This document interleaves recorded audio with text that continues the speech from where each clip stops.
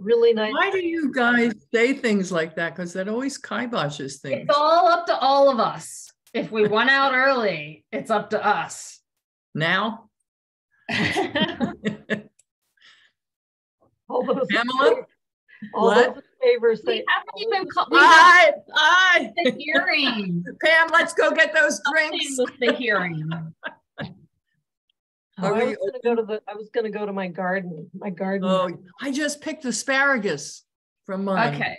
It looks like we've settled down with who's coming in. So I'm going to start this meeting. Seeing a presence of a quorum, I am calling this regular meeting. I'm missing my thing. Regular meeting of the Community Resources Committee of the Town Council to order at 4:32 p.m. on April 6th, 2023.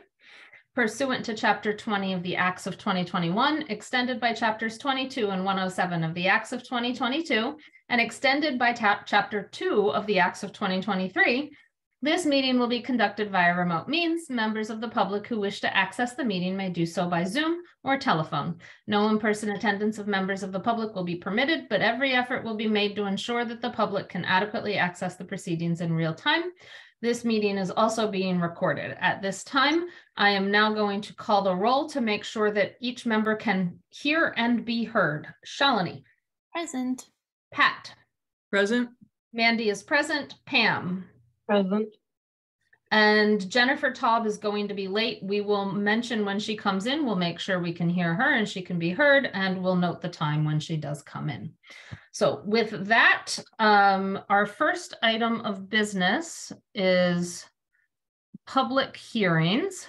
And so that, oh wait, I got 2 minutes till we can actually do it, because I said 4:35. So what Pat, you're muted.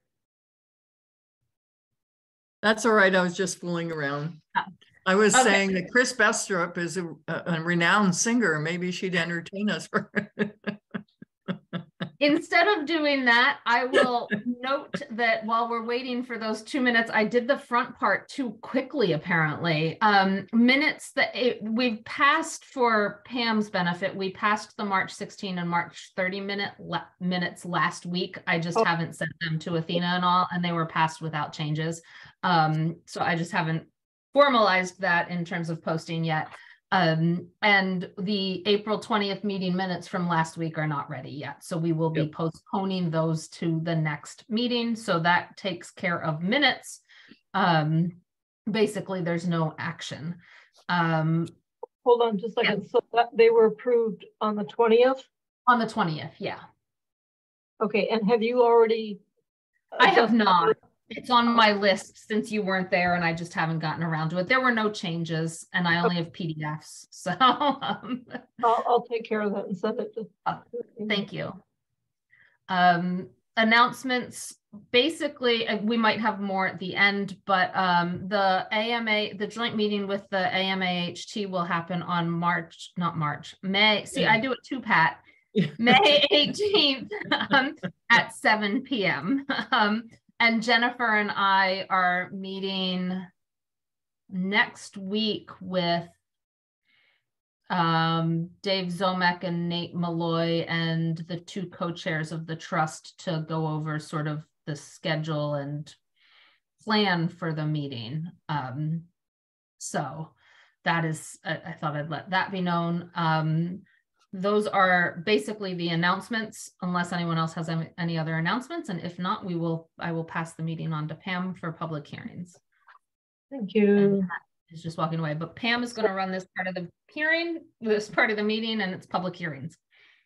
So the time is 4:35, and in accordance with the provisions of Mass General Law, Chapter 40A, this public hearing of the Community Resources Committee of the Amherst Town Council has been duly advertised, and notice thereof has been posted and is being held for the purpose of providing the opportunity for interested residents to be heard regarding the following proposed amendments to the zoning bylaw.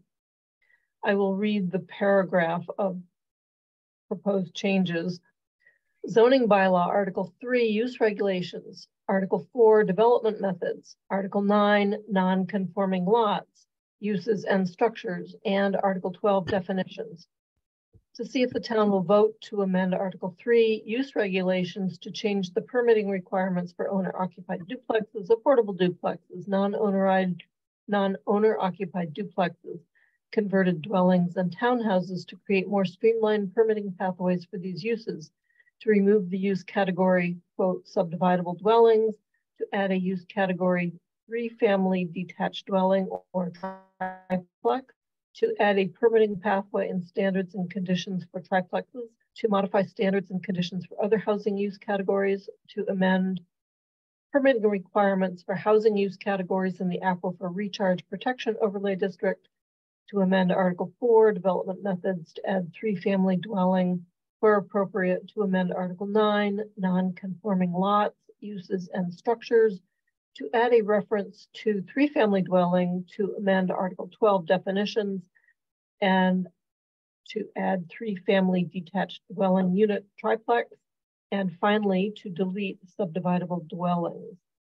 I think the order here is to go back to the proponents of this and ask what changes have been made and why, and give us an update.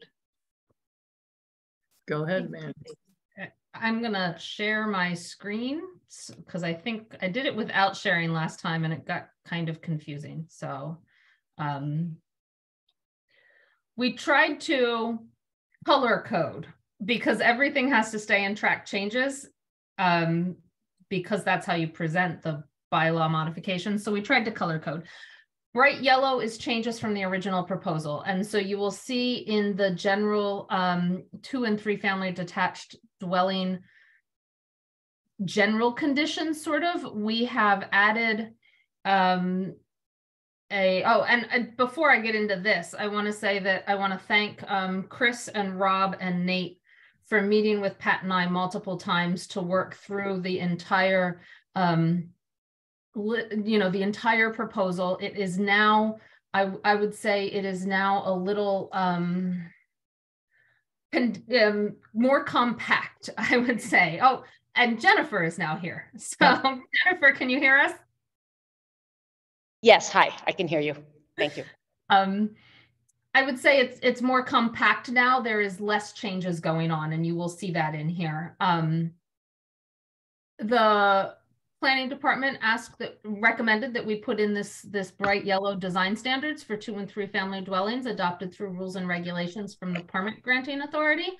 And so that's one of the changes. Is it expands on, in some sense, the design, the design standards that are already, this part had design standards already required to be followed. And then this through other things, design review principles in section 3.24, it's already up here, but this would allow each of the permit granting authorities, Rob, the planning board, and the zoning board of appeals to adopt design standards specific to 2- and 3-family dwellings that go into these areas. And the planning department thought that would be a good idea. And we said, fine with that. And so it's now part of this proposal. The written decision is just a consolidation from the other sections into the general standards to apply for all. It happened to be in all of them. And so we just moved it up into that so it wasn't repeated 3 or 4 times. I will come back to this teal section because that is the one area that the planning staff and Pat and I have different proposals basically on the table. So I will talk about that section later. We have, if you look at the highlights here in yellow, the non-owner occupied duplexes, we have basically gone back to proposing almost no changes. We had originally proposed site plan review for non-owner occupied duplexes. We are back to special permit in all of those areas. They're in yellow now to show that they changed, but they would not, as you see, they're not tracked, which means that's what the current code is. The only change now that remains is allowing non-owner occupied duplexes in the Aquifer Recharge Protection Districts, which right now they're not allowed at all. And this would put them also by special permit, which means it would still be discretionary, but someone could apply to put one there. This yellow change here is the section that needs to change. It referred to the planning board section, and now it goes back to referring to the ZBA section. So that's just a correction there. Affordable duplexes, the only change there is in the teal, and I will come back to that. Triplexes, we were in agreement to keep this section, but in keeping it, we have proposed, instead of a lot of the site plan reviews we had proposed, and I think we had a special permit in the RO-RLD, we are proposing all special permits except in the RO-RLD where it would be a no. And these permitting pathways now nearly match what are currently, if you consider triplexes, are currently permitted under townhomes or apartments. These categories now, these permitting pathways basically match what they would be under townhomes or apartments. I think there's one or two differences, but in general, if it was allowed as a special permit in a townhome or an apartment, it is now being proposed to be allowed still, just under a separate use category. So the big part of this one is sort of creating that separate use category, not necessarily making it easier to permit them through a change from a special permit to a site plan review. It's getting the use category into the bylaw. Townhomes, you will see, have most of the changes here are to take it back to the current bylaw of special permits or no. The only changes we are continuing to request are in the BG to move townhouses to special permit from site plan review. So this would actually make it harder, not easier to permit. And in the RN, changing from a no to a special permit, if you remember from our original presentations, in the RN, that is where we have most of our apartment complexes. And so we believe that we should at least allow townhomes through discretionary permits there and that special permit in those areas that already have a lot of denser type building uses. Other than that, townhomes have not seen any changes since the original proposal. Converted dwellings have seen a lot of changes. It can be confusing to see how much is being removed and then things that are being added. All the yellow is a change. In talking with the planning staff, we are trying with these proposals and these proposed new changes to bring converted dwellings back to a good differentiation between a converted dwelling and a new construction. To really make converted dwellings the conversion of an existing building, whether that be an outbuilding or a residence that's getting converted from a 1 unit to 2 or 3 units. The building needs to exist, and pretty much the entire construction has to be within the current building envelope. And if you're not going to do that, if you're looking for a lot of additions to that building envelope, you need to be under the duplex, triplex, or apartment townhome category, not this converted dwelling category. And so what is the new changes is deleting this section 5, which had a lot of things about if you're going more than this, then you get extra this if you do this, or you don't get that. It was very confusing. And so we're trying to sort of streamline it and bring it back to what the planning staff, particularly I think Rob said, was its original purpose was to deal with buildings that are already there that want to be changed to from a 1 family to a 2 or 3 or a 4 family, or from an outbuilding to a dwelling unit per se. So that's the basis for most of these changes. There is still an increase allowed, but it's a standard one, and it doesn't depend on X, Y, or Z that the one that is there now does. A couple of other additional criteria that match more of the triplex, duplex criteria that are being added or proposed to be added to the bylaw. Those are the changes other than the ones I told you I'd go back to, which is in teal, it's the same language for affordable duplexes and owner-occupied duplexes. And this language is new. And what it's a result of, or why it is here, no matter whether it's Chris's version and request or our request, is our bylaw allows multiple principal uses on any one parcel. We've seen this a couple times. So I can have a single family home on my parcel, and then I can also build a second single family home on my parcel, as long as all the dimensional tables are met. And they both can be principal uses. You can do that with duplexes. You can do that with apartment buildings. We actually see it a lot with apartment buildings. If you look at some of the Puftons and larger apartment complexes, there's multiple buildings. They're all a principal use of apartments. And the concern here was, if we made and did change the zoning to a yes for owner-occupied duplexes and affordable duplexes, that would mean that not just one duplex on a property would be permitted by a yes, but 2, 3, 5, or 6, depending on how large the parcel is, could be permitted by a yes. And all of us in those meetings recognize that that might not be good, even though you can do it well. That might not be good. And what Pat and I in our original proposal with the yes are trying to get that first building as the yes, right? We were thinking of, when we were doing this proposal, a duplex on a piece of property, not 5 duplexes on a piece of property, but 1 duplex on a piece of property. So the teal basically recognizes that intent of Pat and I's by saying, if you're going to build 1 duplex on a parcel and it's going to be owner occupied, it's a yes. Or if it's going to be affordable, it's a yes, just to the building commissioner. But once you get above that 1 duplex, that 2 units on that parcel, in the RO and RLD districts, you need a special permit.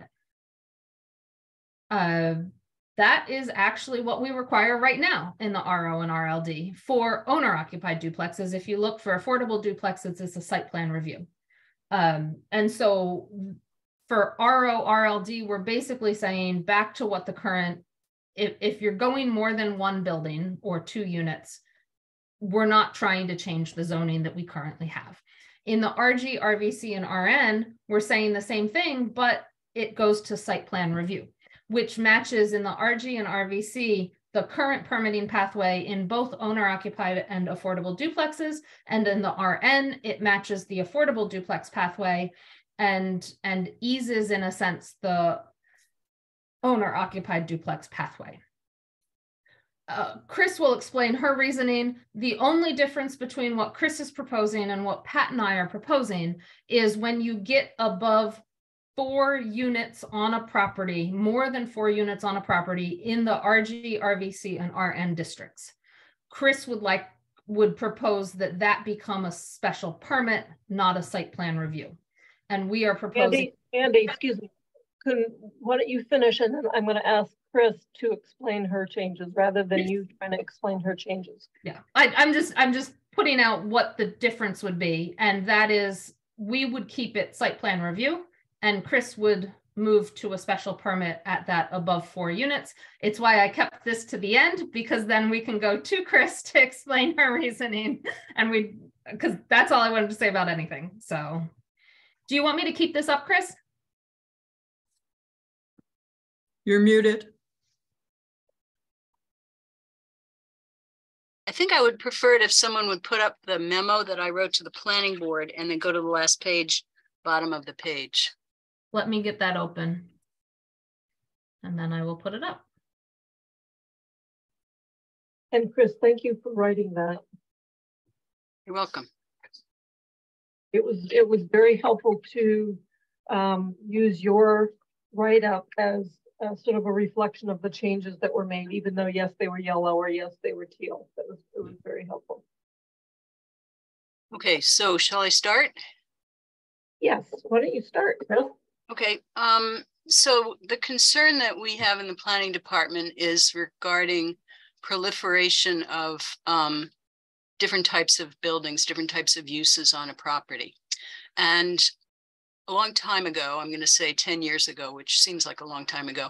I think it was about 10 years ago. Town meeting voted to treat owner-occupied duplexes and affordable duplexes differently from non-owner occupied duplexes. They voted to allow owner-occupied and affordable duplexes in the RG and RVC zoning districts by site plan review. And at that time, that seemed like a very good idea. And it still seems like a good idea. But at that time, we were not looking at multiple principal uses on a property. And since then, our interpretation of section 3.01 of the zoning bylaw has evolved to permit multiple principal uses on a property, with the finding by the permit granting board that the uses are complementary. And I'm going to give you some examples of those uses. At 32 Northampton Road, I think if you go up just a bit on this memo up to the bottom of page 3, let's see, yeah, there you go. So 32 North Prospect Street, rather, I'm sorry. 32 North Prospect Street is the old Hastings mansion. And someone bought that property and converted the main house into 2 dwelling units, and then added 4 townhouses at the rear of the property.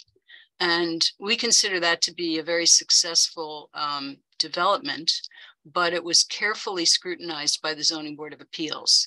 So that was allowing a duplex and 4 townhouses to exist on that property. And the Zoning Board, went through several iterations with the applicant and arrived at what, is generally considered to be a good development. The second one I wanted to tell you about is 1147 North Pleasant Street, which is property owned by a fellow named Michael Holden, who's a local builder. And he had a duplex on the property, and he had a growing family, and he wanted to add a single family house to that property. So the Zoning Board of Appeals considered that application. The Planning Board also reviewed it and made recommendations to the Zoning Board of Appeals.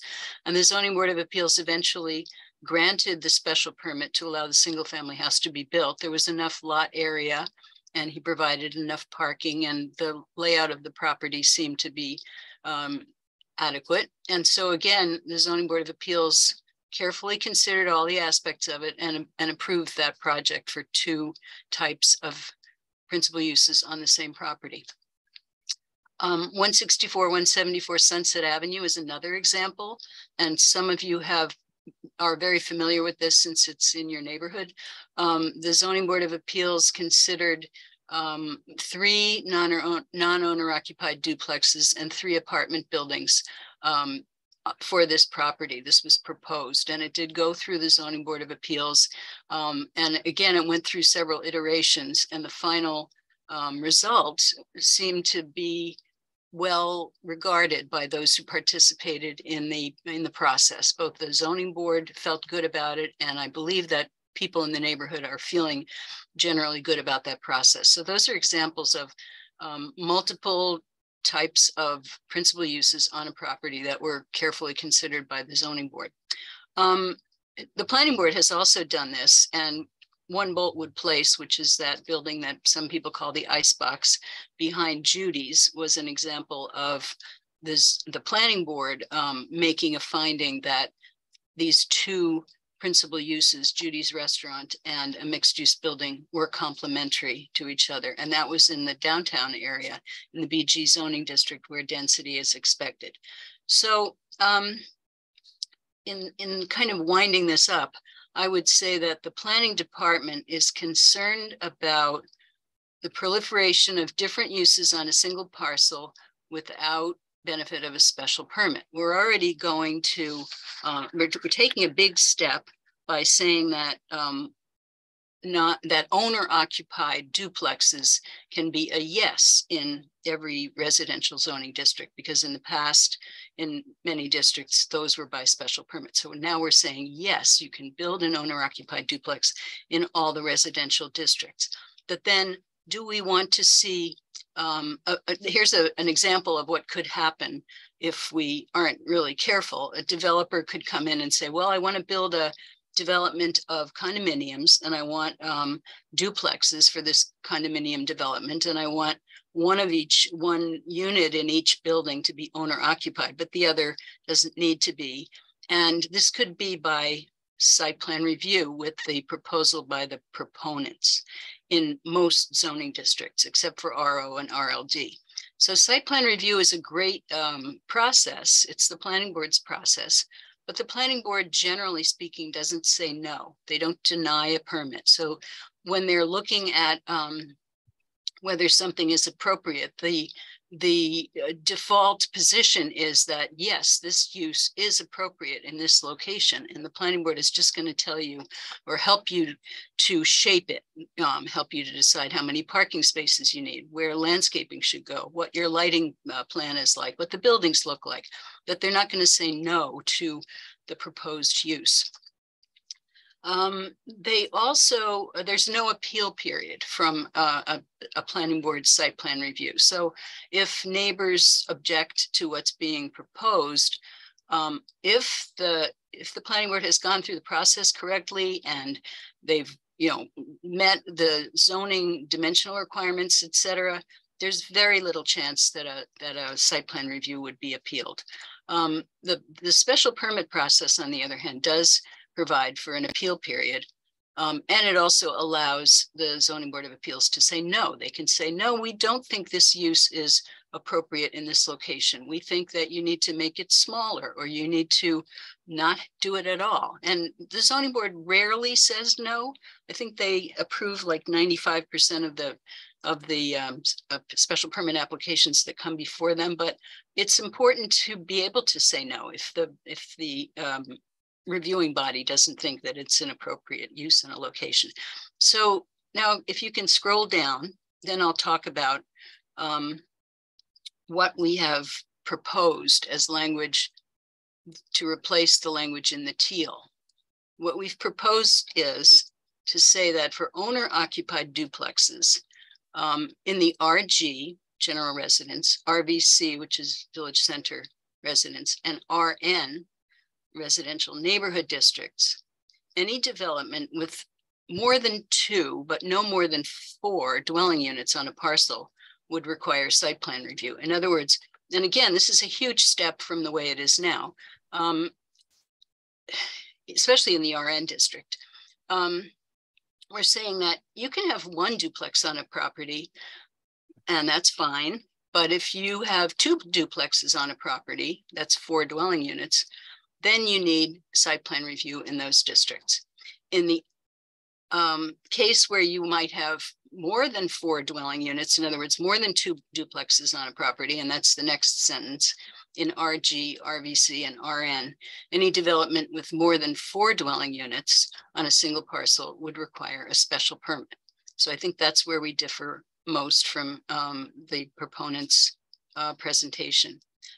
The last sentence in this section is essentially the same as what Mandy and Pat are proposing in the RO and RLD districts.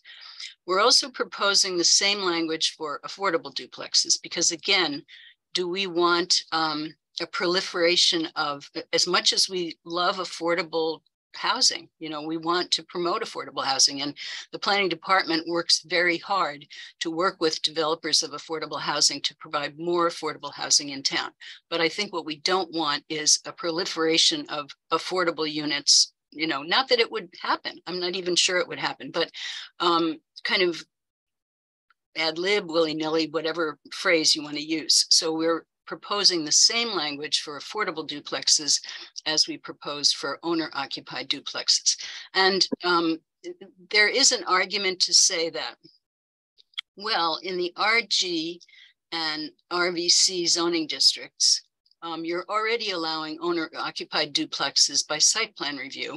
And therefore, technically, if you were to go before the planning board, you could have a proliferation of these things by site plan review. You could have 10 of them on a property by site plan review, because that's what the zoning bylaw says right now. And I think that that is an unintended consequence of the change that we made 10 years ago.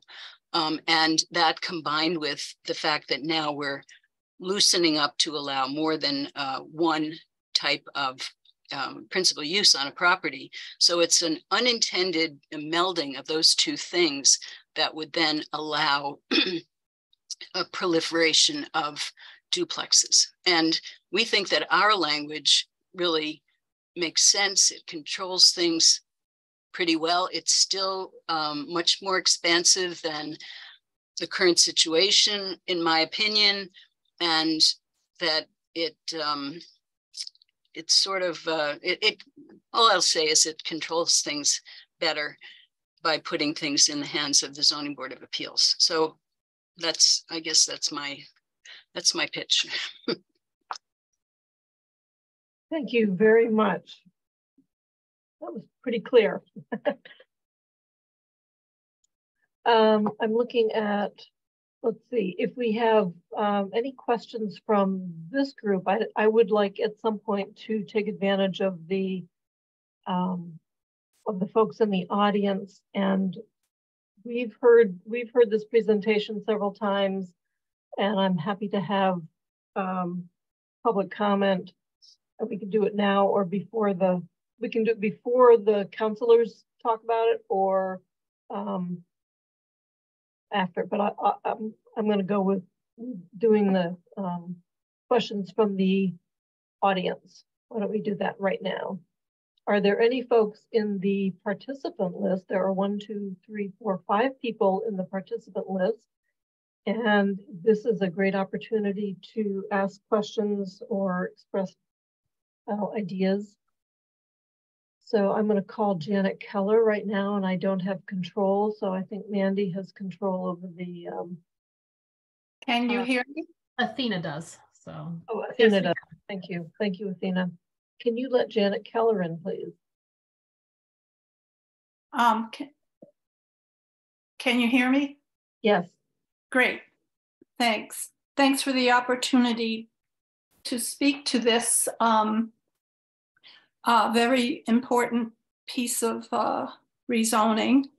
I cannot begin to parse, let alone speak about what has just been said.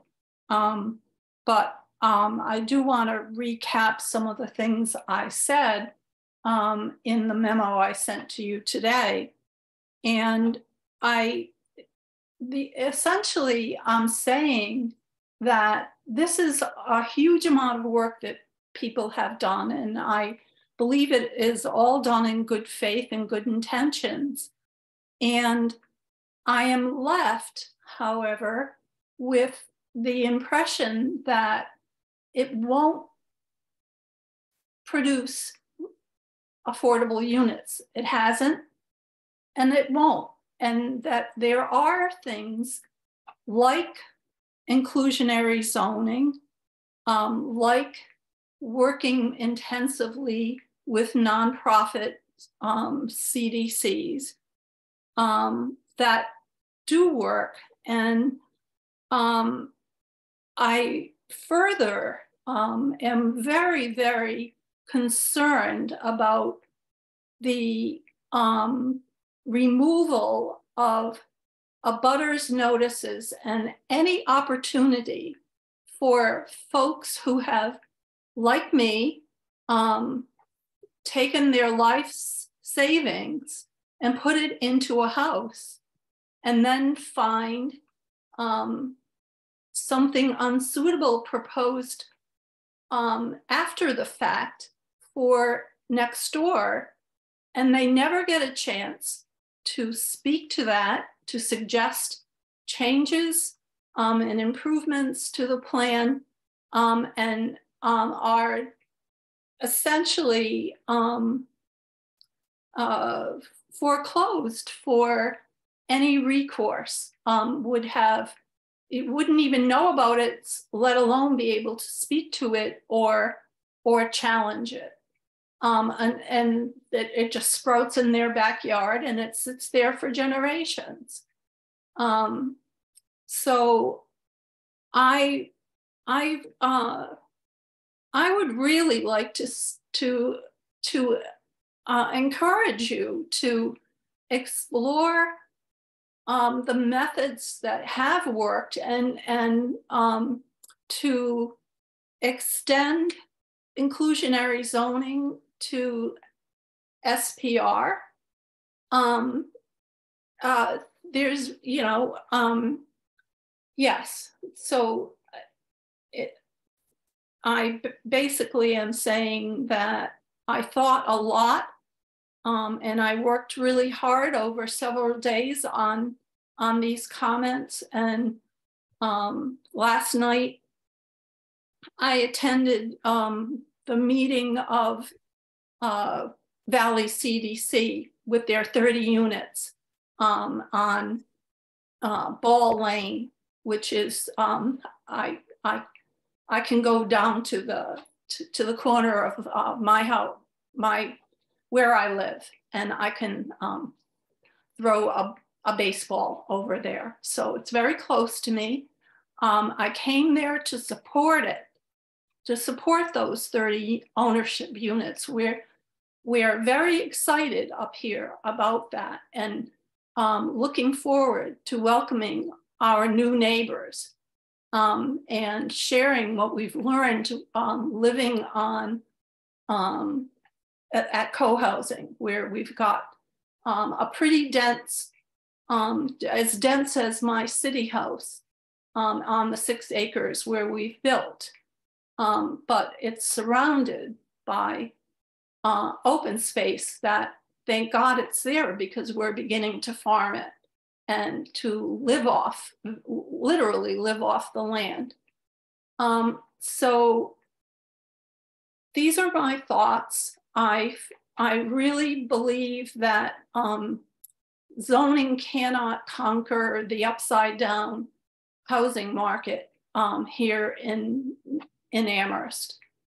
That requires other solutions, getting UMass to build units for its students. And I hear that you guys have worked really hard, and I have respect for your work. Unfortunately, I think there are much better ways to go. Thanks for this opportunity. Thank you, Janet. I see Ronnie Parker's hand up and would like to bring her in as well.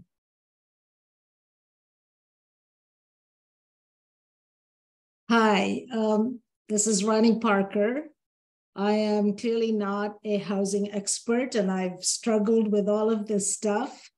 I hear, at least I'm on the same page with the previous speaker in that I very much support affordable housing and believe we need a lot of it. I still don't see how this is going to achieve that goal. What I see still is that it is a way of bypassing existing regulations that protect people, abutters and others, and that the current regulations permit community-based problem solving through the Zoning Board of Appeals. And these are being sort of displaced by placing decisions in the hand of one person. I still see that being really what's being achieved, and that doesn't give me confidence. I have seen the Zoning Board of Appeals at work. I really, really like how they help people resolve differences. And so I guess I'm very much on the side of what the planning department has said in their presentation, which I did understand, and thank you so much to the planning department for that. It felt like it was all in English. I don't know what methods do work, but because I don't have any expertise in this area. But I just heard what Janet Keller said, and I know she is an expert.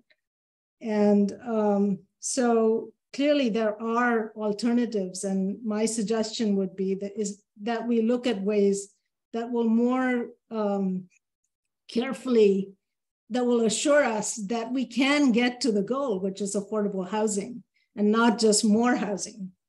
So I think it seems like we've chosen more housing, saying if we have more, some of it has to be affordable.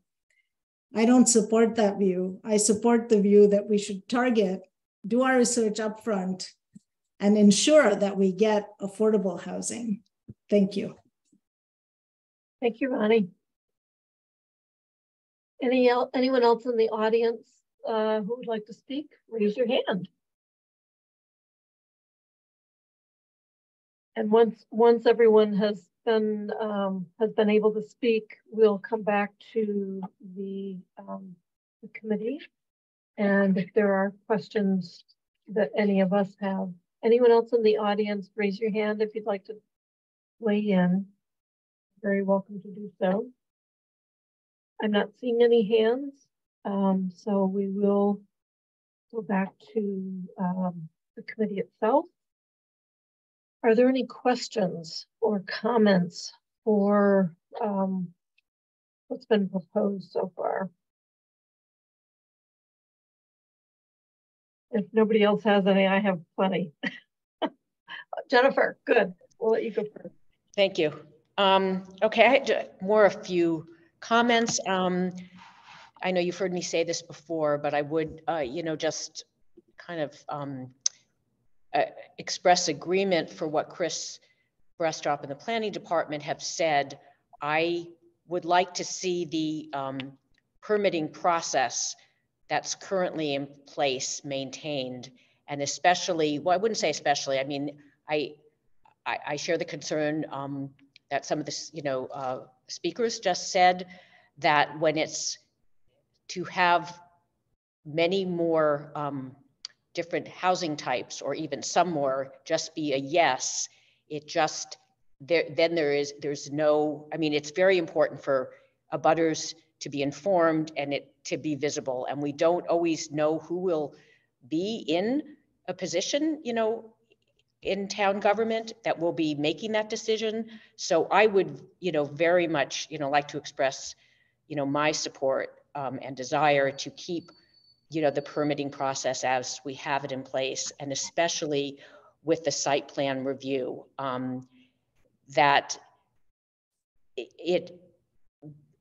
because I mean, it provides a very careful review, and it really gives the entire community a chance to be involved. And I guess because we just recently, I always refer to and I think Chris mentioned it, the 164 to 174 Sunset Avenue, and everybody's very, I really encourage everybody to come and look at that development. Some of the structures are now framed, and it went through a few iterations, but it really, it's looking like it fits in really well with the neighborhood and on the block. And the developer was very willing to actually have one-on-one conversations with residents. I mean, it really, I guess what I'm saying is it's a process that really isn't broken. And I know that, sometimes it's said, well, it will be less expensive for a developer if they don't have to go through the permitting process. But I really think when a developer is spending multiple millions of dollars on a development, the few thousand, if it's that's spent on the permits, is well worth what it gives to the final project. The new housing complex, the public-private partnership with UMass, the Fieldstone complex that's going to open in September at Lincoln and Mass Avenue, because that was on university property, they did not have to go through any of the town of Amherst permitting process. And the rents they're charging are probably the highest in town. So they're not reflecting a few $1,000s or any amount of money that the developer incurred obtaining permits, because there were no permits from the town involved, but that we're not seeing any lower rents. I mean, a developer, when they build these, whether it's a small development or a large one, they're going to charge what the market can bear, unless it's, working with a partner and it's going to be affordable housing. So the few $1,000s that they may have to spend on the permitting process, that's not what's driving the rents up. And I thought, the Fieldstone is a perfect example of that. And then I had another question, but I'll let other people go. I had another specific question about, but can I come back at the end so I can let somebody else have a chance? Sure. Okay. Yep. Shalini. Yeah, I'm still processing all this, and I think I need more time to process, but and maybe the answer is already there somewhere and I can see it.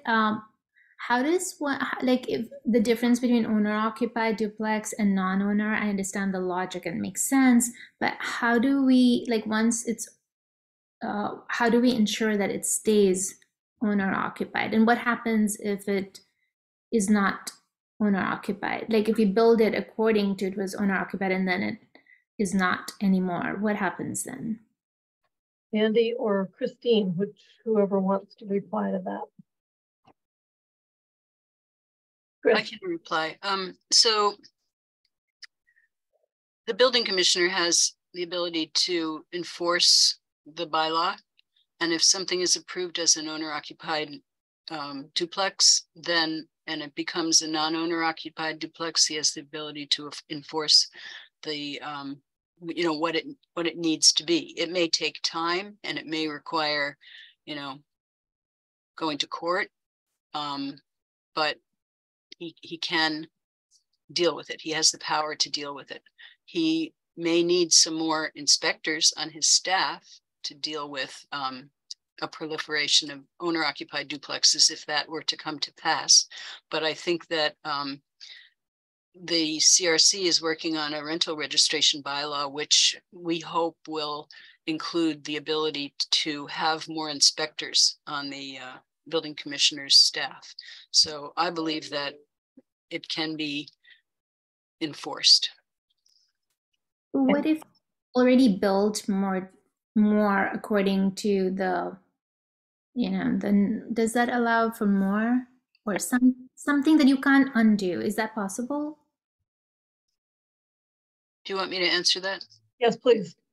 So the building will be built, but the management of it is what will be scrutinized. In other words, if it turns into a non-owner occupied duplex, then it would need a special permit and it will have to go before the Zoning Board of Appeals, and the Zoning Board of Appeals will review, you know, what's going on the property. Does it need more parking? Does it need more lighting, or, you know, whatever it needs, and then we'll scrutinize its parking plan, its management plan, etc.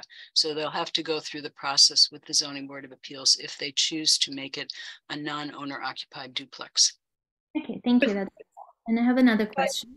Yeah, no, can I clarify what Christine just said? So that is in the process of changing from, we might not know that it's changed from owner occupied to non-owner occupied. When it is determined or identified that ownership has changed, does that actually kick in the review by the building commissioner? May I answer that? Yeah. Yeah. So the building commissioner doesn't, you know, drive around seeing who's violating the zoning bylaw. To some degree, he relies on complaints. So if neighbors see that a formerly owner-occupied duplex is now rented, if both units are rented, then someone can complain to the building commissioner and he will take action. Does that answer your question? Thank you.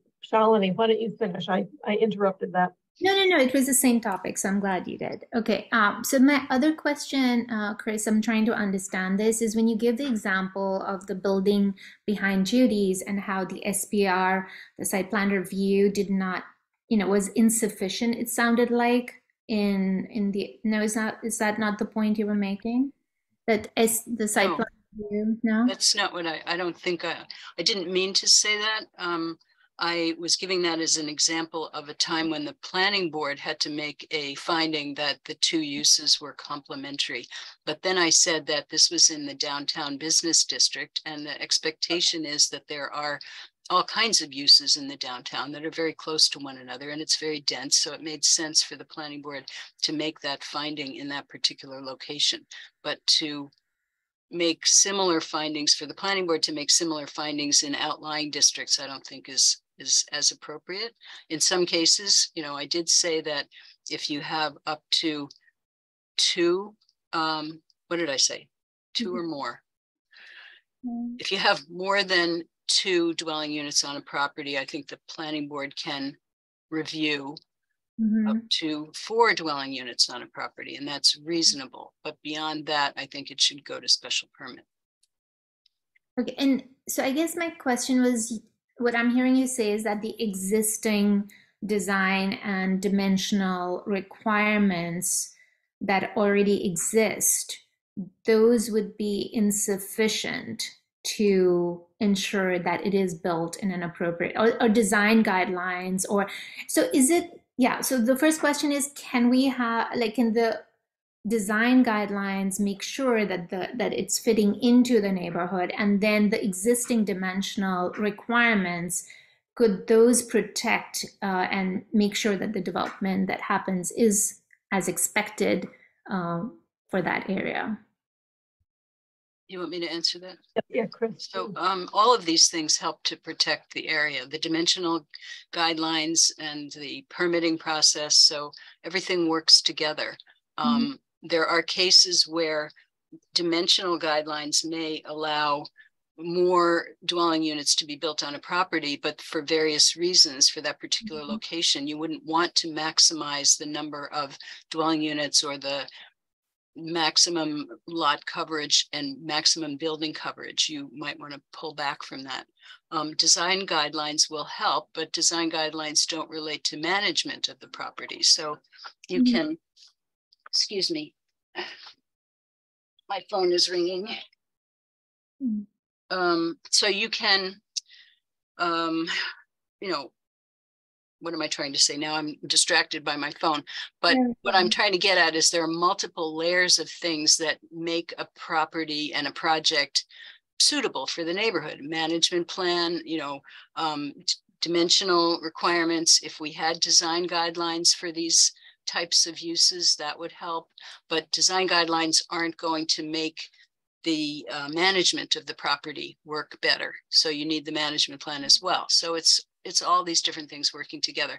And I think it's really helpful to have these projects come before either the planning board if they're small enough and have a minor enough impact, or the zoning board of appeals if they're bigger and they have a more major impact. I think that's a good thing, and it's not something to be shied away from.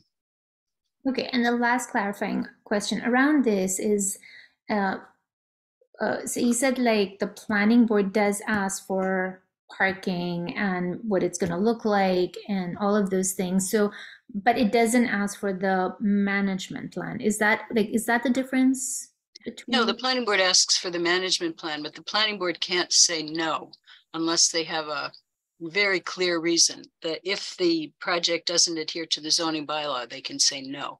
If the applicant hasn't produced the correct submittal requirements, they can say no.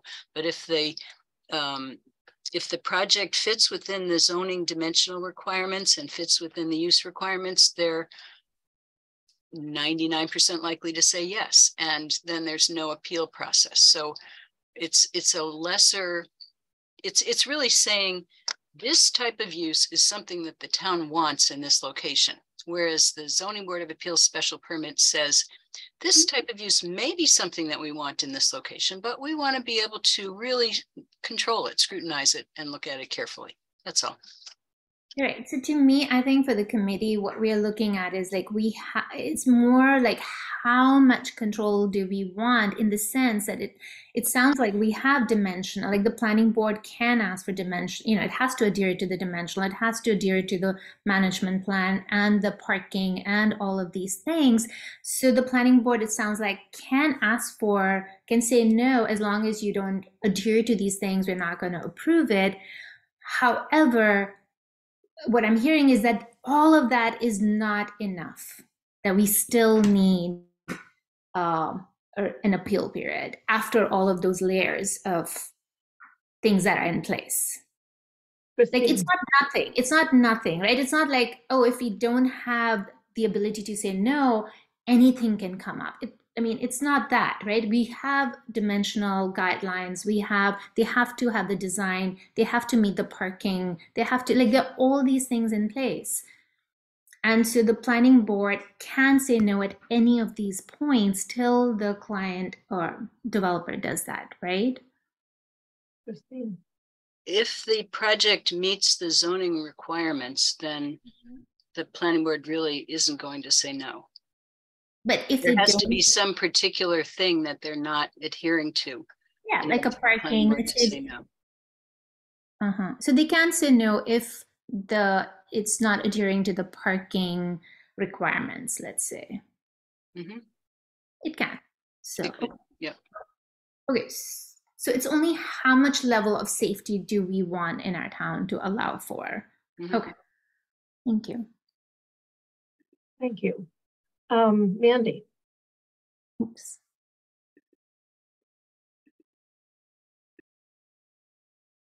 So a couple of questions for Chris. We've heard some comments from the public about we should tackle particularly affordable state housing, subsidized housing inventory, affordable housings through the IZ inclusionary zoning bylaw, including one comment today that was we need to make it apply to more than just special permits. Christine, can you clarify that the last amendment that the council did about 2 years ago did that such that all developments that add 10 or more units, whether they go through the special permit or the site plan review process, are required to comply with our inclusionary zoning bylaw now? Isn't that correct? May I? Yes. Yeah, okay, so yes, you're right. Our latest inclusionary zoning bylaw, which was adopted in the spring of 2018, I believe, applies to all residential developments over 10 units, except for standard subdivisions and cluster subdivisions. But otherwise, it applies to all residential developments, yes. Thank you.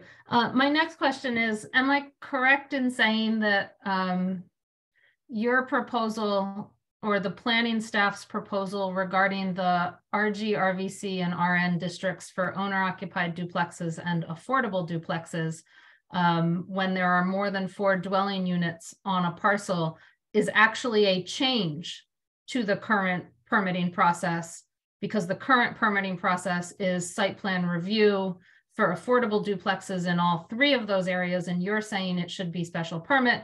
And for owner occupied duplexes in 2 of those 3 areas, it is site plan review right now.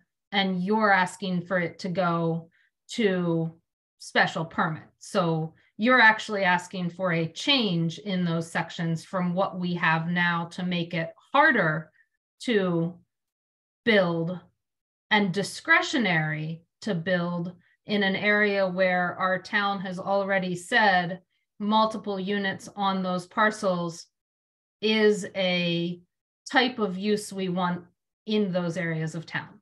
I would say that, may I? Yes, absolutely. Yeah. So I would say that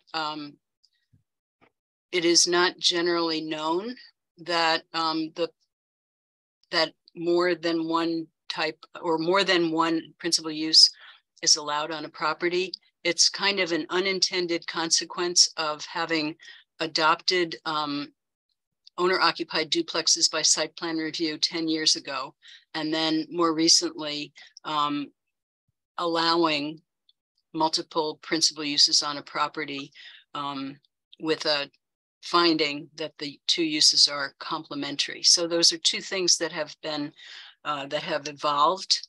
I'm not sure that they've evolved together, but I don't think it was ever the intent when town meeting decided to allow owner-occupied duplexes by site plan review that there would be multiple ones by site plan review. I think that nobody envisioned that at the time. Can I ask a clarifying question? When you say multiple principal uses, all of your examples in your memo were different uses. Townhouse and duplex, single family home and duplex. If you build 2 single family homes on a property, do you consider that multiple principal uses, or is that because they're the same thing, the same principal use? No, it's multiple principal uses would be 2 single family homes on a property, 2 duplexes on a property, 2 apartment buildings on a property. And the example that you gave about Puffton Village, that was approved, you know, many years ago, many decades ago, when that type of development was allowed in that particular zoning district. It's no longer allowed, but if you wanted to have 2 apartment buildings on a property now, you would need to have a special permit. Not in all districts, though. We allow apartments by site plan review in the RVC. RVC, yes, Yeah. you're right. And so 2 apartment buildings in the RVC or a Puffton in the RVC, when you're looking at more than 1 apartment building, has actually been contemplated for a long time in our zoning bylaw on a single parcel. And at least 4 or 5, 2 years ago when we did that change in apartments in the RVC, and when we did mixed use buildings there, we've contemplated multiple principal uses on parcels for a very long time. I don't think we were imagining multiple apartment buildings on properties in the RVC when we made that change. That wasn't something that ever came up. So, you know, that's an unresolved issue, unknown issue. The building commissioner is here. You could ask him, but I don't think that was contemplated at the time. It may be approvable now. And as you say, multiple owner-occupied duplexes may be approvable in RG and RVC now, but I don't think that was contemplated as a possibility when owner-occupied duplexes were allowed by site plan review, you know, 10 or 15 years ago. Thank you. Pat. Thanks. I'm sitting here wrestling with a lot of the language that has been used. And so my questions are kind of swirling. We've talked about, as a community, making ourselves more available to socioeconomic differences. We've talked about wanting to draw young families into our house, into our community. And I'm really kind of struggling with terms that have been used. And I don't think that there's any ill intention in using the language, but it's language that I would like us to really think about. Some of it is the idea of protection, affordability, proliferation. I'm really struggling with what we're wanting, because zoning, as we know, has been used to keep people out or controlled. And I'm trying to figure out why it's okay to have design guidelines that then, when developers build bunkers in downtown and call them apartments, they're really dorms, why that got through. How did it affect positively affect housing? And the other question that's swirling that nobody's answered yet, we've talked about UMass is going to, if they would just build more housing, we wouldn't have a problem. All of a sudden, the people who are making tons of money, whether they rent to families or students or graduate students or professionals, they're charging the same rent. And we're losing families like Tashina Bowman. So, you know, who's ready to buy a home and can't find a home here. So I don't understand. And I guess I would like you to tell me, any of you, all of you, Mandy, anybody, how what you've been controlling has led us, how it's going to change the economics of our society. How is it going to change rents in Amherst? I really want an answer to that, because it's used all the time and nobody really addresses it.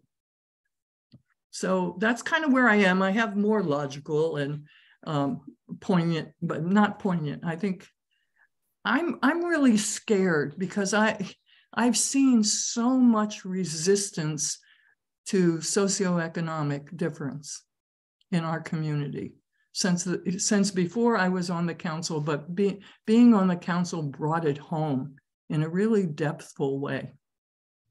And none of you are really addressing that. What you're addressing is what you want to protect.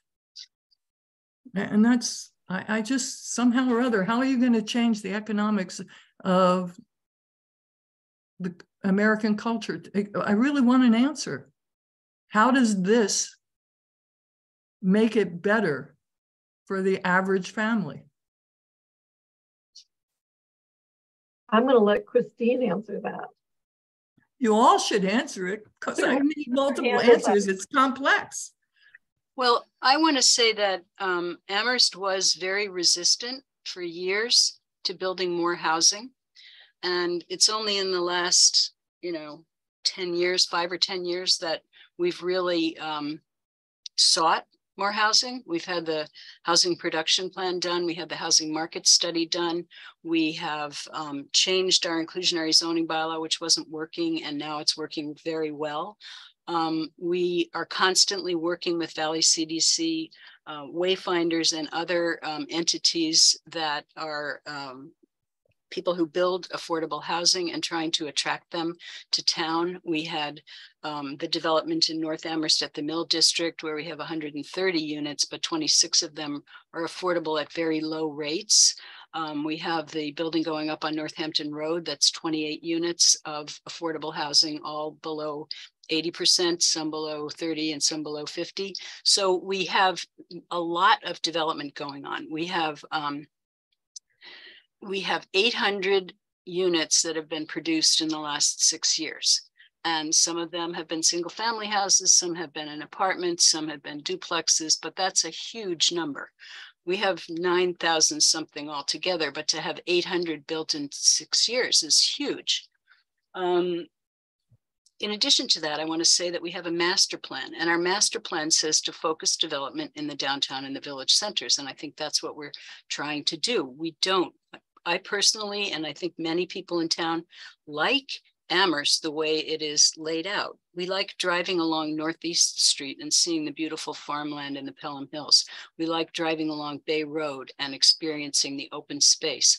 So the development that we're promoting is development in downtown village centers, and also through your change in the zoning bylaw, you're going to be allowing duplexes in outlying zoning districts like Echo Hill. Duplexes in Echo Hill have never been a thing, and so they may become something, and that's going to change the face of Amherst. That's going to densify already developed areas, which is what we say we want. The master plan says we want to focus development in already developed areas. So I think that that's a good thing. But to talk about having a lot of housing in these places that we love, these open spaces and forest land and farms and outlying areas, we really don't want that. We don't want to turn into Northern New Jersey or Northern Virginia or Long Island. We want to have our development shaped. And so by focusing it in already developed areas, downtown village centers, and places like Echo Hill or other, Orchard Valley, other developments like that, that makes sense. So I think that I agree with many of the aspects of your proposal. I agree with allowing duplexes by right. I agree with creating a triplex that can be built in many locations. I agree with almost all of the things that you're proposing. The things that I don't agree with, I've tried to make very clear. But I do think that we have a responsibility to protect and you don't like the word protect, but I think that's a good word. Protect Sometimes our outlying areas that we like to go and hike in. What if we had houses all over the place and we didn't have any trails and open space that we could hike in, and beautiful vistas that we could look at? So I think that the way Amherst develops is really good. And the fact that we've added 800 dwelling units out of 9,000 dwelling units in the last 6 years is really good. And we are continuing to promote that. I can list on, probably 2 hands and maybe 3 hands, all of the developments that are either under construction now or coming through the pipeline now, and they're all going to provide more housing for Amherst, including affordable housing. How has that affected rents? What will it, or property costs? So, you know, you're saying we're not going to affect it, but you're not, we still, as you, the you is multiple people. It's not you, Chris. It's not, we cannot do that. The rents are going to stay high unless there's some major crash. And you know that. So why, so address that somehow. All of you need to think about how are you going to really address that? And you can't, given our society. And, you know, Michelle Wu is failing, but hey, maybe that will be different. So Pat, yeah, go ahead. I'm sorry. Go ahead. Well, go ahead, Pam. I'm going to take a very quick stab at that and then go to my question. Everyone is aware that there is a national trend to invest in real estate as an investment tool, as an alternate investment for their money. And those towns that happen to have colleges and universities have a big target on their back as a guaranteed money, money back, guaranteed income flow. Rate of return is really high. It is what drives that market. And we are the sweet spot of that. So when you have a university that can't house all of its students, you have a small community, the pressure to raise rent is something that many people can't resist. Let's put it that way. Many of the people who own the properties do not live in Amherst. They do not have the same concerns that were just expressed. So they have absolutely no qualms about raising the rent because there will always be somebody needing a place to live as close to campus as they can. And that is something that you and I cannot control unless it is to somehow make sure that no more housing is made available to, I'll just say made available to students that are complicating the factors. So that's not a complete answer, obviously, but it is so much economically driven that you and I have a really hard time, combating. I wanted to talk a little bit about the comments by the planning staff, and I am really glad I had made all kinds of notes about the number of units on a property, and I think I'm comfortable with the number that the planning staff put out there as a possible alternative to what was proposed by the two councilors, and having it a limit of 4 units on a particular parcel before it goes to site plan, before it flips over to become a special permit. And I think the reason I would like to support that is because 1 or 2 buildings on a property can typically be done fairly handily. The number of people on the property can be managed parking wise, open space wise. Once you get above 4 units, we're actually in the same league now as townhouses and apartments. And so for that reason, I think we also need to consider in this conversation our footnote M. And footnote M references specifically townhouses and apartments. What I think is the intention of footnote M is that it is the number of units on a property, not necessarily the type of housing, the houses in a row or the houses in a block. It's really the number of units that we're talking about.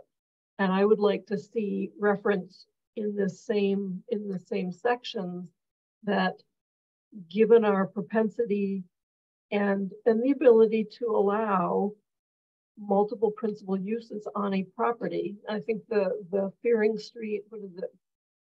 The recent one, 78 or 98 Fearing Street. It's 164 to 174. That's No, I what was it is. thinking of the one that's recent.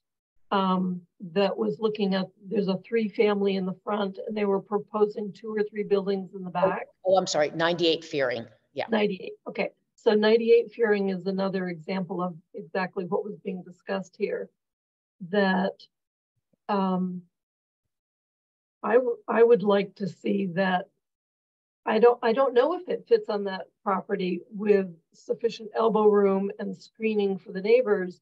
And I would like very much to consider the application of footnote M essentially to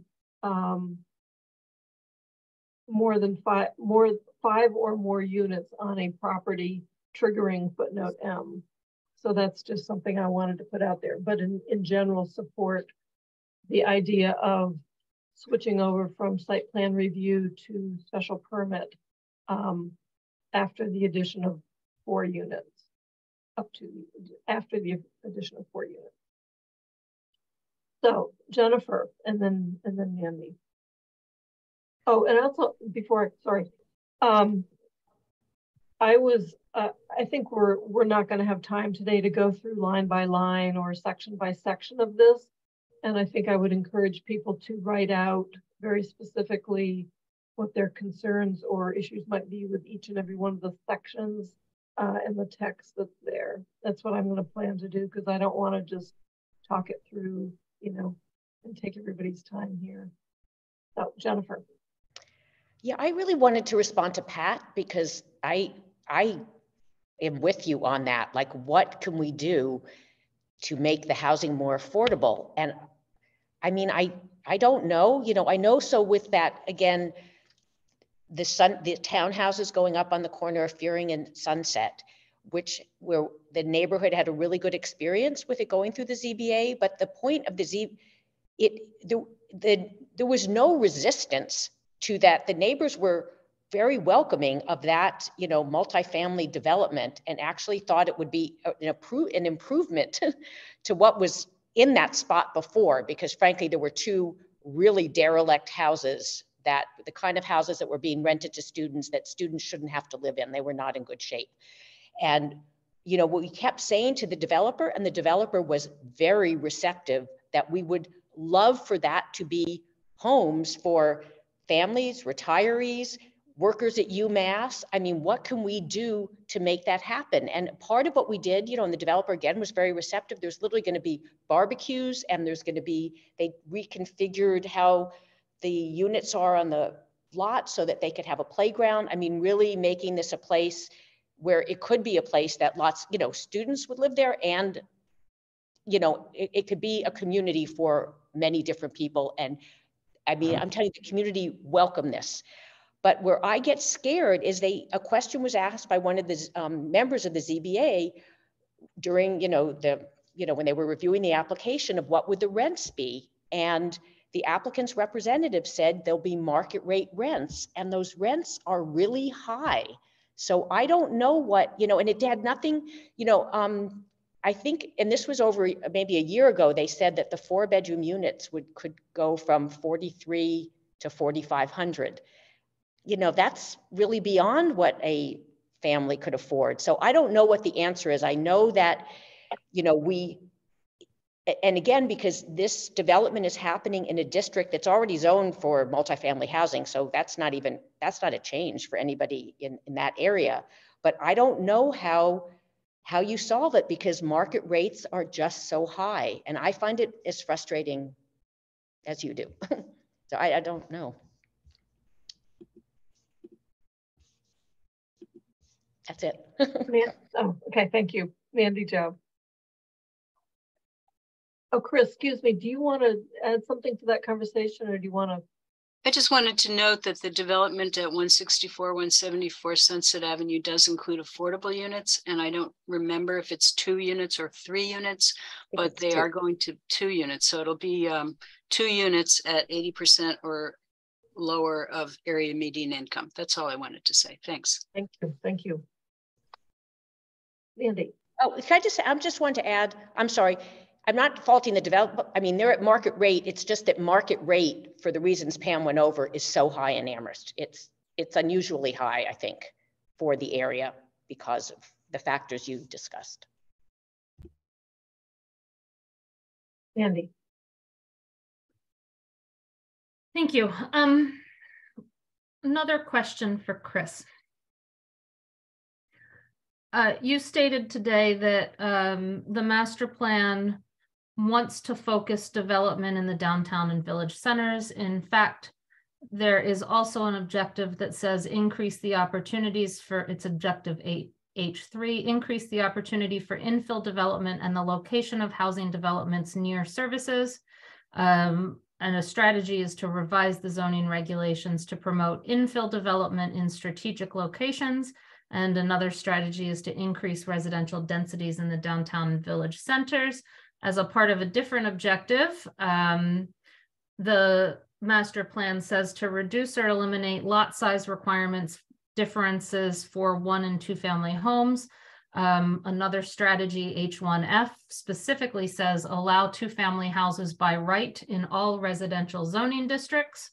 And that was under objective H1, encourage a greater mix of housing types, sizes, and prices, serving a wider range of income levels than is currently available throughout Amherst, and encourage the development of economically diverse neighborhoods. That's all from the master plan, quoted. And you said that you said today that you want to focus development in downtown and village centers.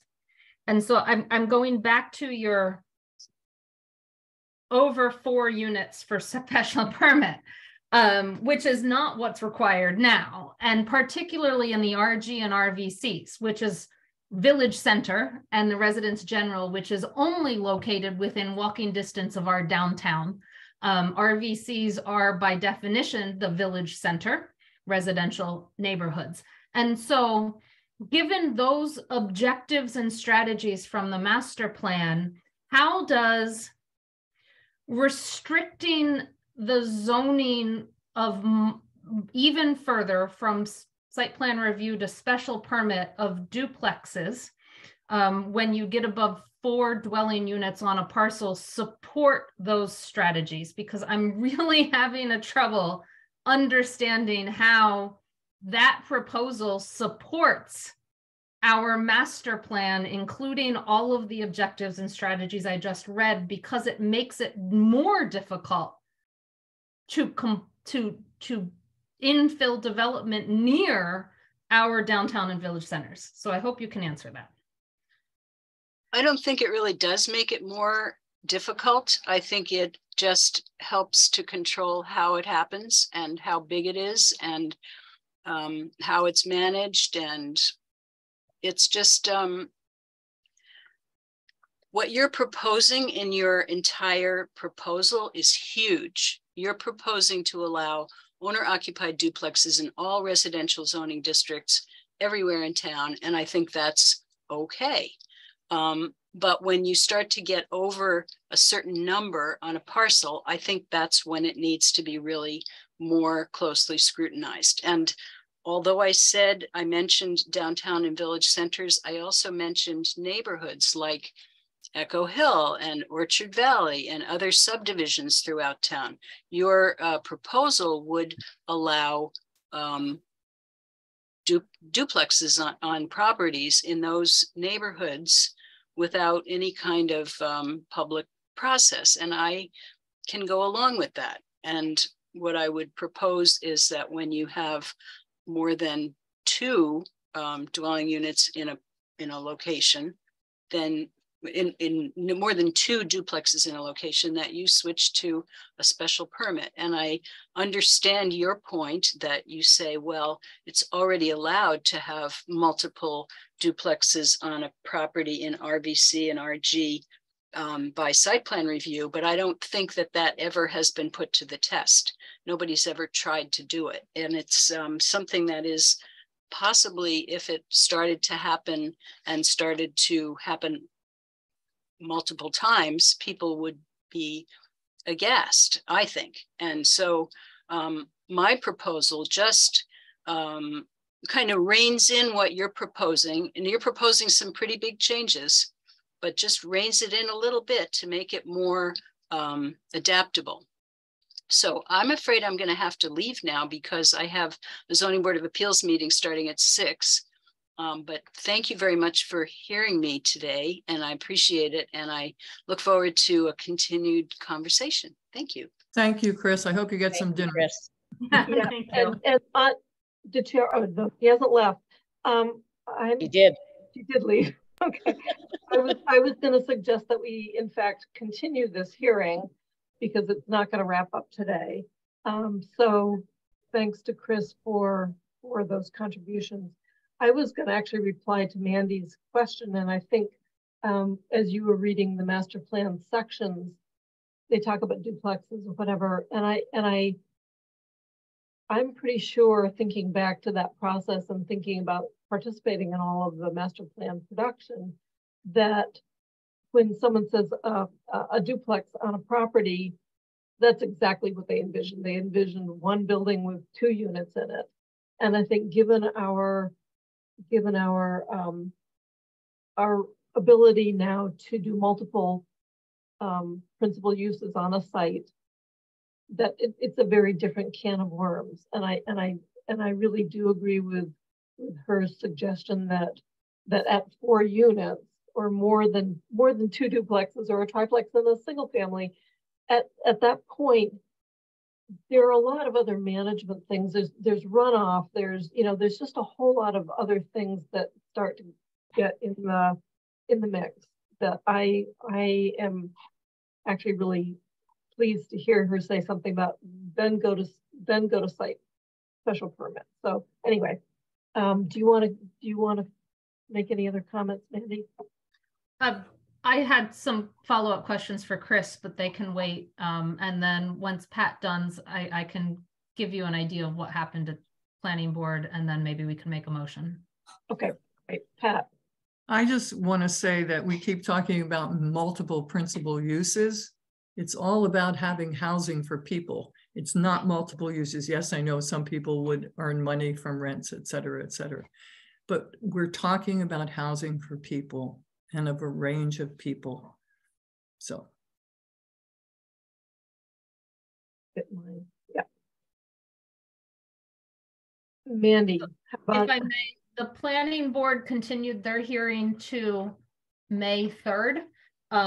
And their plan is to, it sounded like their plan is to only talk about the duplex sections on May 3rd, not any other part of the proposal. And then I guess at a different date, they would talk about some other section or sections. I don't know how they intend to split it up. Listening to our conversation, we might be able to work our way through them less than that, in less time than their split sections. I don't know. As long as we go through sections, I'm not sure we have to specify specific sections. I have asked as an update that kind of relates to what date we would wish to continue this to. I have asked and sent off the permitting, residential rental permitting bylaw and regulations as they stood after last week's meeting with the amendments we talked about, sort of a cleaned up copy of that, to Paul to send off to the town attorney. And I asked for that comments back in time for the May 11th meeting. He thought that would be possible. I have no idea, but that may, and so if we get them back in time for the May 11th meeting, it would be wonderful to be able to do that on May 11th. But you never know whether we will, which makes it hard to set a hearing date. But I thought I'd put that out there. Our next meeting is May 11th, and then we have one May 25th. The week in between is the special meeting with the AMAHT. Mm-hmm. So I don't know what this committee thinks would be best to do to put this hearing on. I would be okay with continuing it to May 25, since it sounds like would we run into problems if KP Law doesn't get their findings back to us in time? If they don't, I think I would fill the meeting with the nuisance bylaw, which probably could fill a meeting frankly. But that's probably what I would do. But then we would, this is why I'm not sure what the best is, because then I'd probably want to put the permitting on the 25th. I guess one option would be to put it on the 11th, but maybe a little later, just in case, you know, instead of a 4:35, so it's not first, put it at like 5:30 or something. So we might be able to do the permitting first if we have it. Or we could put it at 4:30, hold it, but if we've got the permitting, we could aim to continue the hearing a little earlier than the whole meeting. Like, you know. So let me make sure I understood that. So rather than targeting May 11th, just in case KP Law takes time, we could make a motion to continue this to May 25. And we could either pick the beginning of the meeting or the middle of the meeting. I think I was actually saying pick May 11th. But if we have KP Law's stuff back by then, we hold a shorter hearing on the 11th with an aim to continue the hearing to the 25th so that we could deal with the KP Law stuff on the 11th also and give it enough time, maybe. Okay, so I'm going to make a motion. I think our goal as a committee is to try and get the permitting done without extending it unnecessarily. I think we're kind of ready, but. I'd like to make a motion then to continue this hearing to May 11th. And second. I don't have a specific time in mind. You were thinking just put 4:35. 4:35.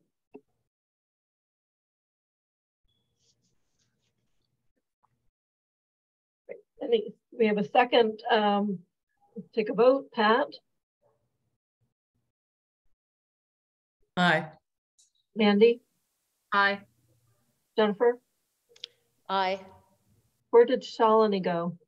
I'm here. Yes. Oh, okay. I couldn't see you anymore. I'm sorry. I just, yeah. And Pam is aye. So that's unanimous.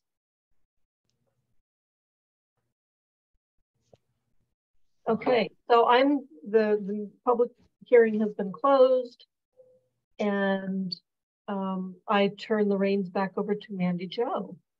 Thank you. Next up is the Planning Board and ZBA appointment recommendations. I had sufficiency of applicant pool on here. I did not pull it because, you know, I'm always hopeful, but I'll just give an update and we can decide what we're going to do. At this point for Planning Board, all current Planning Board members have been contacted to say that and told that they would have to submit a new CAF. I have not followed up with that contact, but they've gotten one email. We've done, as I noted at the council meeting, an in the news sort of news announcement about both of these openings. So that went out, and all individuals who had submitted CAFs within the last 2 years per the policy of the council have also been contacted telling them they have to submit a new one. At this time, we have 4 applications for 3 vacancies. On the planning board. On the planning board. That's the planning board. On the ZBA, Pam, do you want to do that? Do you have it up, or do you want me to just do that too? Well, I'll just say that I have not contacted anyone to confirm interest that is currently on the ZBA. I have not taken that step. Okay. We have right now, so ZBA has 2 full member and 4 associate member impending vacancies. Currently, we have 3 applications. For all 6? For those 6, yes.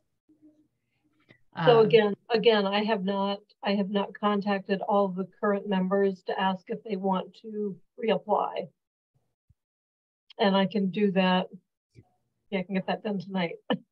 Yeah, I think if you haven't done the CAF people too, you need to do those too.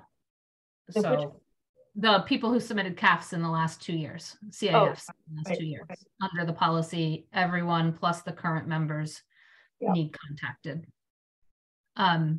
So given those numbers, I believe we should wait at least to the next meeting before we actually consider and discuss sufficiency for both of them. Yeah. And we just really made the point to the council this week for counselors to get the word out. So again, I had emailed them. well, I've been putting it on every time I correspond with my district. I say, but it is not working. Right. Yeah. The other thing I wanted to mention about ZBA is Chris Brestrup contacted me and said she wanted to meet with me and some of the planning staff regarding the ZBA appointments in particular as it relates to hearings and continuing memberships, and what do we do about that? Because there will be some ZBA hearings that are long hearings that bridge the current term and the new term. I've brought Pam into that conversation. We are in the middle of scheduling that meeting to talk about it. Normally we have worked with Maureen Pollock in the past, who has been the ZBA reference and for example, our past practice has been to ensure that any ZBA member who is currently sitting on a hearing on June 30th for hearings that have started, even if they're not interested in continuing on or do not get reappointed for a full term or whatever, get their terms extended specifically for those hearings.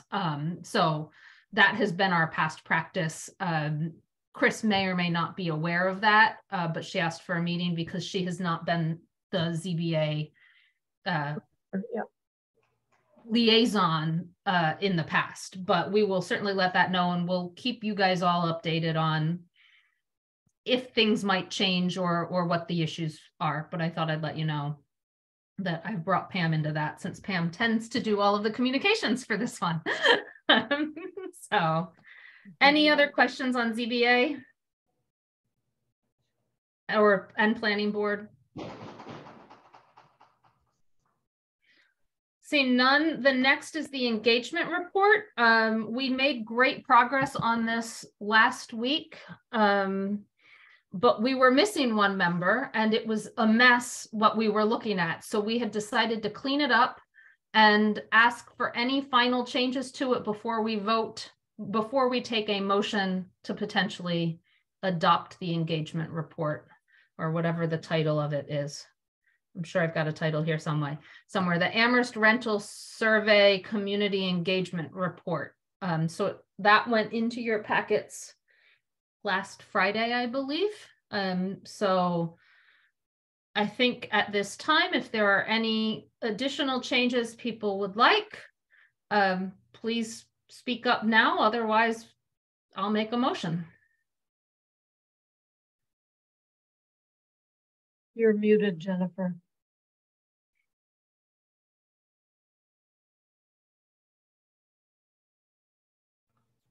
I was on my report page. Oh,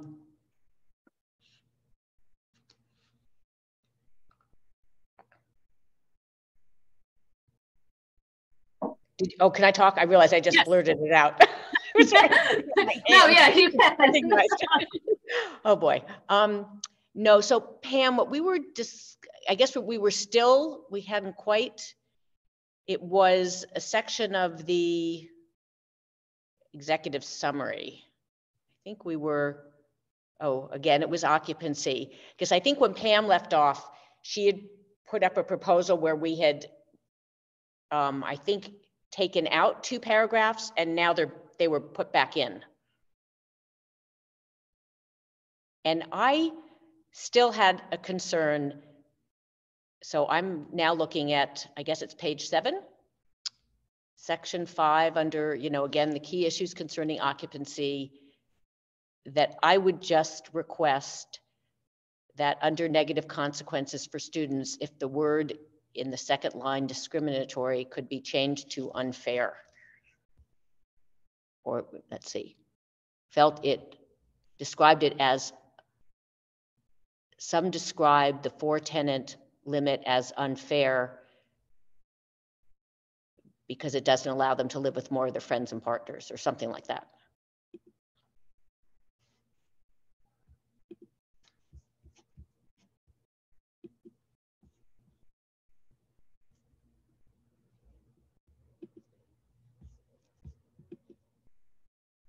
I'm just going to type it in so people can see something like that, Jennifer.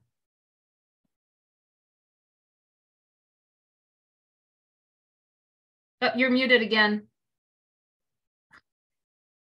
I'm sorry, I just had to sign back on. My computer's been doing something wonky where when you put a text up like this, the screen freezes. So I'm sorry. So I just missed the last like minute. So I'm putting it up here so people can see. Is that something like the change you're requesting? Yeah, let's see. Some tenants described it as being unfair. As unfair. So that's an okay change in terms of what you're requesting. This would be okay language. I'm having trouble seeing it. I guess if the light print described it as being unfair for students who wanted to live with more of their friends and partners than the limit permits. Yes. Okay, so thoughts on that request, Pam? Yes, I think that's actually a good solution. If you want to think about a tenant cap, it's unfair. It would be as discriminatory against you know, people who work together living in the house as it would be for students. So it's not discriminating against students. The word discrimination is a very, you know, legal description. So unfair is really what it's talking about. I like that. Pat? And you're muted, Pat. Sorry. I said this before and I will say it again. This is language that came from the survey. It was language used by students. You're saying that it's okay to change their language. Maybe I then want to go through and change some of the neighbors or language, and I don't because they said what they said. The other thing is we are discriminating against students because we are not discriminating against a family of 6 or 7 that's renting a 2-bedroom home. We're not discriminating against people in an apartment complex where it's a 2-bedroom and there are 4 or 5 people living there. We are targeting students, and good or bad, no judgment on targeting students right now. But that word belongs in here because it was stated and said, and we are not censoring other areas. And I totally object to this. Jennifer, and then Shalini, and then Pam. I'm going in order of hands. So yeah, I'll take mine down and put it back up again. So I actually asked Shalini, you know, because I was interested to know how many surveys use the word discrimination, and one used it. So, and a lot others said unfair. So we have to choose something. I don't think it's discrimination. I think that you know, and you may disagree, like if we put the limit at 6 or 8 or 14, or then. I'm not talking about changing the limit. That's a fear tactic. Right, no, I know. Okay, but I'm just saying one survey used it and more used the word unfair. So I do think it's a very inflammatory word. I think discrimination. It makes you uncomfortable. So what? I think let Jennifer finish. I'm sorry, Jennifer, I apologize. Way more egregious than a limit on a number of roommates. But we were picking language out of the survey. There's 300 and something different surveys. So I'm saying I think that it is, there's a certain, why would we pick that word when other people said they thought it was unfair, or one person said they thought it was outdated. I just don't think we're making a choice because only one survey used that word out of 357. So I'm saying I don't feel comfortable using that word.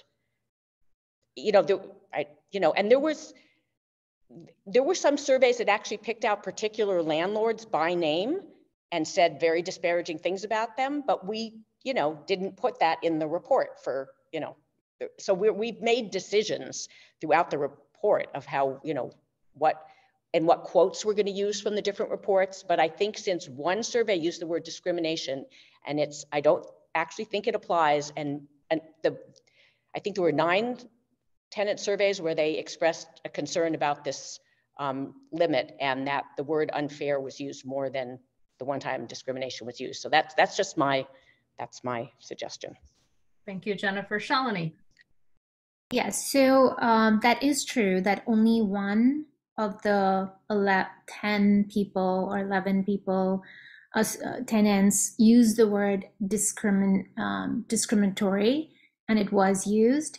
And so I think it's for the group to decide, but generally in qualitative research, what is done is you draw out the sentiments, but not necessarily respect to, there was a lot of stuff said about affordable housing. It's just not fair, it's not accessible, and not just about the for tenant, but just overall the theme around tenants was the objection to the rules that are in place that are making housing unaffordable for them. So anyway, all this to say that this is there's no absolute science. There is a science to it, but it's what we decide to put in. There's no real, it's a gray area here.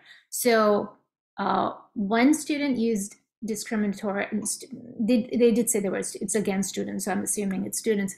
But I think for us, it's important to communicate. We're not agreeing here with what they're saying. We just want to be true to the essence of what these community members are trying to get through. So whether we agree with them or not, I think the important thing in the report is that are we able to accurately reflect the sentiment and lived experiences of these different stakeholders in our community? And the better we are able to hear the different points of view, whether we agree or not, is not, we all agree, but that's not what we're talking about. The better we can listen to people, the better solutions we can then come up with. So I think in that sense, I think Pat has a good point that by putting that point, it is kind of on the face, and it makes us look at it more seriously, whether we agree or not. And then on the other hand, I agree with Jennifer that more people use the word unfair. So really it's up to us as a committee, and I think it is a serious issue that exists in our community about not just this, but just about later on tenants saying that they feel like second-class citizens. They don't feel like don't have a sense of belonging, and so all of this too. Yeah, I don't know. So I'm okay with either way, as long as we are reflecting the fact that tenants don't feel good about the existing rules. So thank you, Shalini. Pam. I think if this statement said one tenant described it as being discriminatory against students, that's an accurate capture of that sentiment. Right. I think Jennifer's statement of unfair seems to capture the sentiment much more broadly than the one comment about discriminatory. And the point that I was trying to make before is that the four-person cap is, as, if they want to call it that, is as discriminatory against working people who want to live together as it is for students who want to live together. So I feel very uncomfortable using the word discriminatory against students, because in fact, it is not against students. It is against anyone living in the town of Amherst. And that's not related. Unrelated, thank you. And so I like the word unfair. It captures that concern, but it doesn't use the word improperly. And it doesn't show that it's just one comment. So I'd be happy to support this as typed in. Shalini? Yeah, I think I would agree with the fact that saying some of the tenants described it as being, then that's actually not accurate. So it would be more accurate to say some of them. Like if you're talking about as an overall sentiment, it's around unfairness. And out of that, one of them did use the specific word. So I'm okay with unfair. And again, the reason why we should change it is because that's more accurate to the data, but not because we think that this is an inaccurate statement for the people to make. You know, whether it's discriminatory or not to the working people or this people or that, that's not what we're doing here. So that is our personal opinion. I'll make a statement that having heard from Shalini that more people used the word unfair than used the word discriminatory, and given how this sentence is written, that I would, if there was a motion on the floor, I would vote to accept the motion for the change. I have heard 3 other members do so. I am happy to, if the committee wants to do a vote or wants that recorded, or if any one person on the committee wants such a vote recorded, to do that motion. Otherwise, if we know the outcome and there's no desire from any one member to have it recorded, then we will just leave it like this and do a final vote. But if any member— I would like to have a vote. Okay, then I will, Jennifer, do you want to make the motion in this section since it was your requested change? Yes, I would like to make a motion that in section 5 of the executive summary, the second paragraph under negative consequences for tenants, that the word discriminatory against be replaced by the words unfair. It's 4, right? Yeah. That's my motion. Second that, Shalini. Shalini seconded that. Is there any other discussion on that motion? Seeing none, we will take a vote. We will start with Shalini. Yes. Pat? No. Mandy is an aye. Pam? Aye. And Jennifer? Aye. That is a 4 in favor, 1 opposed. The motion passes to make that change. Are there any other requested changes to this document before we put a motion on the floor?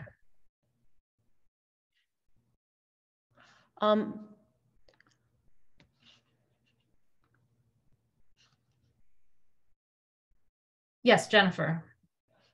Yeah, so the date says it'll be today's date, and where we can have anything saying, you know, this is the final, or we had discussed that. Let me type up this motion first. Okay. So I can make my notes and then I'll page up to that. So that's why I left that part in tracked changes, because I wasn't sure how we were doing that. So I tracked the deletion of the word draft everywhere so that people could see we're still sort of in draft until we get there. Right. And that was sort of how I thought it might work.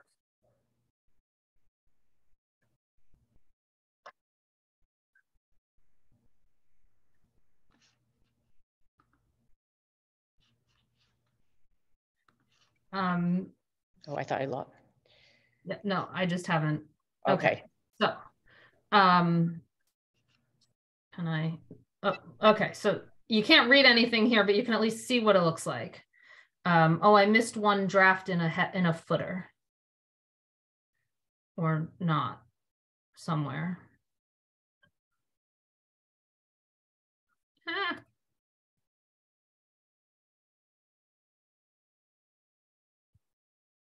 Okay. So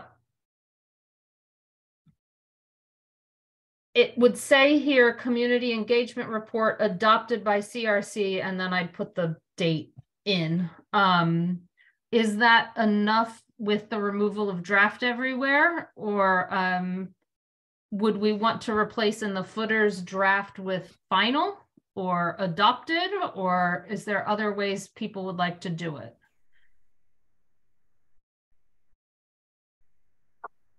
Pam? I think just taking the word draft out should be fine.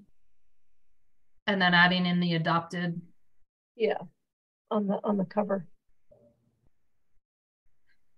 And again, thanks to Shalini and Elena or Elena. Don't remember how her name is pronounced, but this is a lot of work. Yeah.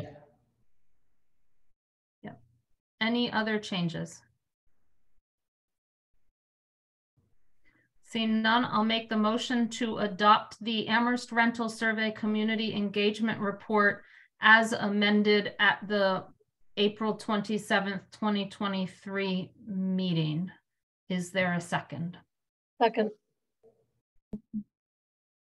Pam seconds it. Any further discussion? I would like to say one thing beyond the thank you that Pam already offered to both Shalini and Elena. I know for some members of this committee, it was a very frustrating process, if not for all of us. It might be some, it might be all. But I think it was a valuable process, and I don't know what this vote will be. If it is unanimous, I don't know what it'll be, but I think whatever it is might be better than if we had not went through this way, and just the way we were able to work through a number of the concerns, I think was very valuable and worthy of this committee. So I just want to thank all the members, not even knowing how people are going to vote. I just wanted to say that it took us a while. We've been through something together. But I think we took something that I believe the first draft was not well liked by a few of our members, and if not more than a majority, who knows? And we've gotten to a point where I think we may be close to or yet unanimous, and it took a while, but I think it's been a good process for that, no matter how frustrating it's been for a number of us. So yay committee is what I'm trying to say. Pam. Are you going to type in today's date on the cover? Oh, here, I can do that now if you want. Oh, wait, no, it's not the 26th. So I don't even know what date it is. Any other comments, discussion? You need a gap between the comma and the 2023. It's been added, even though I stopped the share before I did that. Thank you. Anything else? We are off to a vote.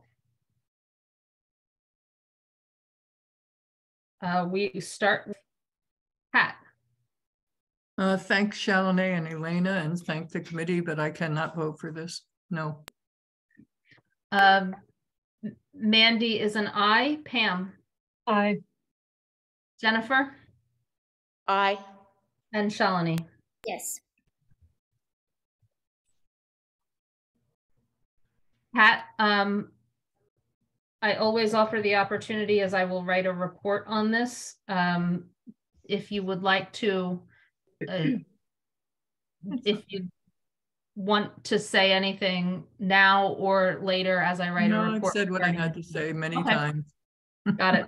Okay. I always offer the opportunity. I know, so, thank you. With that, let me find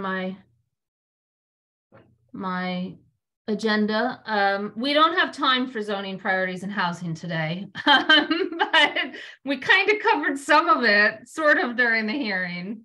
They kind of sometimes mix, but we don't have time for that today, so we're not doing that. I need to do general public comment, and I see Shalini's hand is up. Shalini.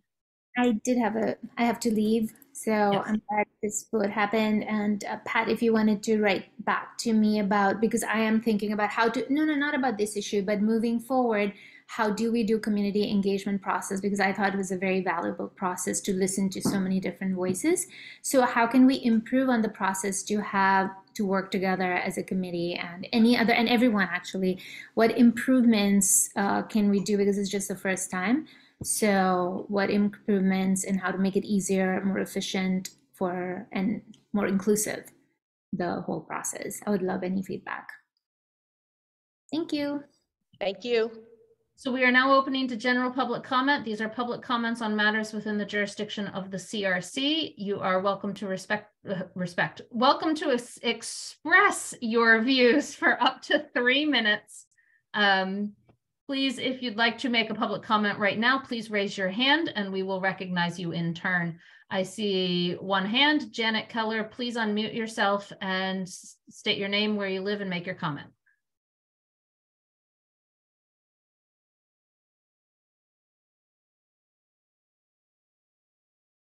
I just want to say thank you to all of you for the rigor of your discussion and the care that you took with it and the opportunity to comment. Thank you. Thank you, Janet. I see no other hands, so general public comment is now closed. Next agenda, we've got a hearing, and hopefully we're going to have legal review back and Board of License Commissioner thoughts back on the regulations for residential permitting and all. So those would be the main items on the agenda at this point. It may change depending on what I hear. We'll also keep you'll see Planning Board and ZBA appointments on there regularly for whatever steps we need to go through. We might have more than just sufficiency of applicant pool on the next agenda, including interview questions and the selection criteria, because we're getting to the point where we're going to have to do those and have them ready for whenever we might determine the pool sufficient. So those might end on there even if we haven't determined the pool sufficient at that point. So that's it for me on previews. Pam.